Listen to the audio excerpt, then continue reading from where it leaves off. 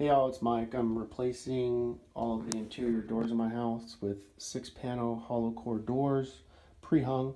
When we originally moved in, we had these plain Jane doors, and they're no good. So when I bought the doors, I immediately realized that I had a problem. And it's not a big problem now, but the casing's about 4.5. With my wall, it's about 5.25, close to 5.5 inches thick. Our house was built in '63, so we have plaster. Makes our walls real thick. So what I've done is I went to Home Depot. I bought these 3/4 inch by 1/2 inch pieces of wood. This is just a sample size that I've cut. And what I'm doing is I'm just lining it up against the casing and giving it a little bit of recess. And so with the 1/2 inch, it gives me room to play. I can push it back wherever I want. I just did a slight recess. And this is one side that I've done. This is how it turned out, and doesn't look too bad.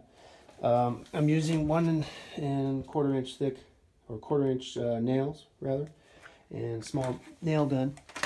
And so this is the second door that I'm currently that I've redone, and this is the first door that I did. And this is how it turned out. Did it a few months ago, so it actually doesn't look too bad.